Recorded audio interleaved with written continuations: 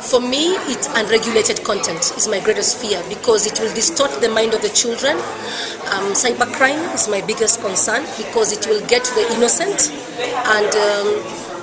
and to me those are the biggest concern. Unregulated content and cybercrime is my biggest, especially for the society, the youth, the children, and also my other concern is what we call patented information.